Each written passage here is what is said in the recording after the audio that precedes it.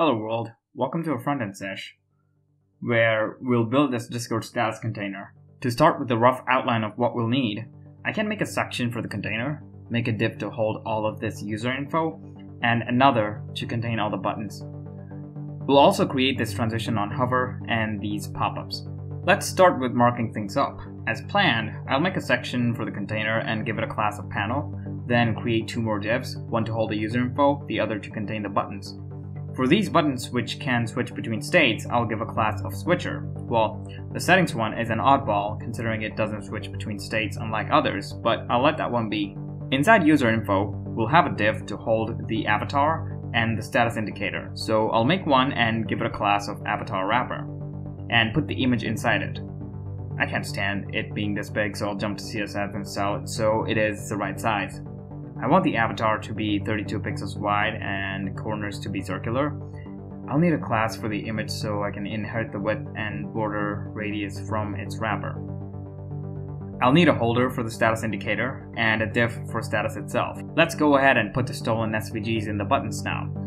We'll need a div to contain the username, another div to contain the status emoji along with the tag that needs to roll up on hover. I'm using some resets to have this at the center so it's easier for demonstration. And for the same reason, I'll come to the main sheet and style a panel so it's a little bigger in size after I give it some background and padding. I'll make this a flex container and give an absolute width to achieve a look that's similar to Discord. I'll give a justify content of space between so the two flex children are pushed to the sides, leaving the space between them. I want the items to be vertically centered, which can be achieved by giving an align items of center to the flex parent. I'll make the user info to be a flex container too, and align the contents so they are vertically centered. Coming to styling the username, I'll decrease its font size. We'll also need to do that for the tag and the emoji, so I'll go back to the markup and add the relevant classes, come back to CSS. Instead of selecting the descendants themselves, I'll give a font size to the parent which will tread down to its children. Let's give some margin to the avatar wrapper so there's some space to its right. Next, I want to hide the tag. I'll position it relative to the roller, so we'll give that position prop to the roller. Also, the tag will be overflowing in a bit, so I'll hide the overflow on this container. Now for the tag itself, I'll give the position of absolute. I think since I had not given an explicit height to the wrapper, it was stretching because it was a flex item, but given that I did give an align items of center, it should not have. Sorry, I don't know the exact reason here. Do let me and everyone else know in the comments if you know why. Time for the status icon. It'll be a 10 pixel square, background of fantastic green, and a perfect circle. To achieve the empty space around the circle, I'll give its parent a padding and a background of the same color as the panel. Now I'll need to position this holder relative to the wrapper, so I'll supply a position of relative. I'll need this to be a circle too, so the border radius of 50%. The parent relative to whom the absolute element should be positioned. It needs to have a position prop, so I'll give a position relative to the wrapper, come down to the holder and play with the positioning. The space is too much, so I'll decrease the padding and also the total size of the icon so it resembles that of Discord. Ignore the bottom and right props on the icon. I forgot to delete them after I realized that I had to position the holder itself and not just the icon. Let's jump to styling the buttons. First, I'll make the container a flex box, then select the switchers and remove the borders. I'll make these flex boxes too, so the icons are perfectly centered.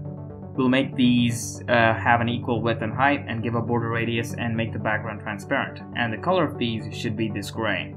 On hover, these need to get a lighter gray background, so I'll select the hover pseudo class and set the background to the expected color. Also, I want the cursor to change to pointer and do not want the outline.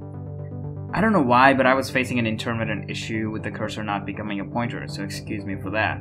Now for the next part, we'll be working with the hover effects and the tooltips. So first, I'll go to the markup and add the tips as data attributes to every element that will have a tooltip. Then with the pseudo element, I can access the attribute values with the content attribute like this. Now we'll need a tip for the username too, which will say click to copy username. But if you remember, they all look the same, the tooltips. So instead of separately styling them, I'll give a common class to all the elements that need a tooltip. Then come to CSS and start styling tipper boys. I want it to be at the top of the respective element, so I'll give it a position of absolute and a top of 0. Decrease the font size, make the font weight to be normal, give the text a color of white and a background of black. Give some breathing space with padding. I also want them to be centered horizontally, so we'll do the left 50% translate negative 50% trick.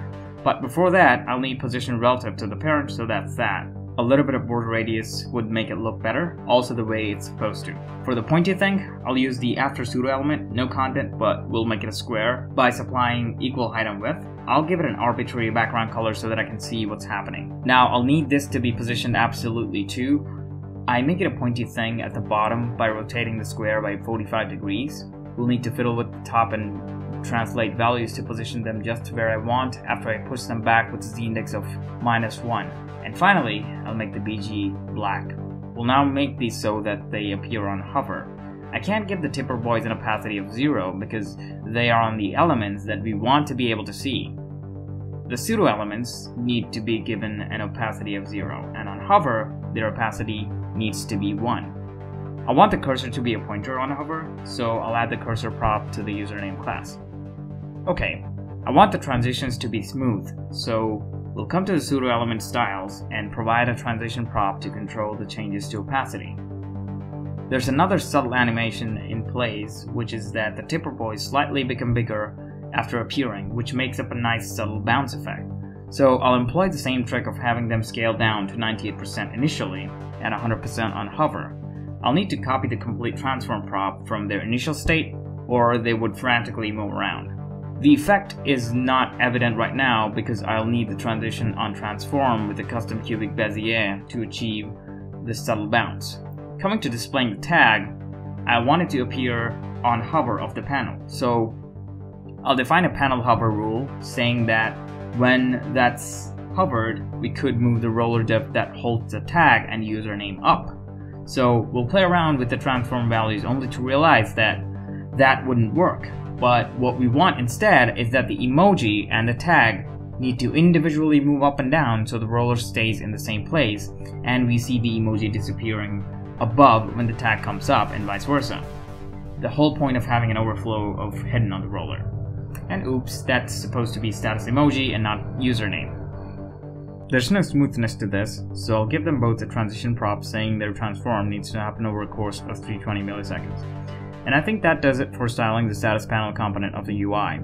Let's sync this up with the UI that was previously developed. I'll remove the reset that is holding this at the center of the screen, then fix the panel to the bottom of the page by giving it a position of fixed and a bottom of 0. Let's put our guild bar on the page. Now, we need to move the panel a little bit to the right by giving a left prop to it. If I remember correctly, the padding on left and right is 0.5 rems, plus the 4 rems of the squircle. We'll need a value of 5 rems to put it exactly where we need it.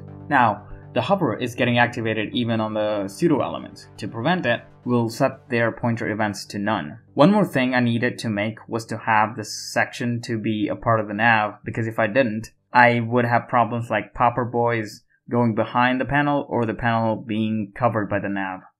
With that sorted, I'm done with the content of this episode. Thanks for watching.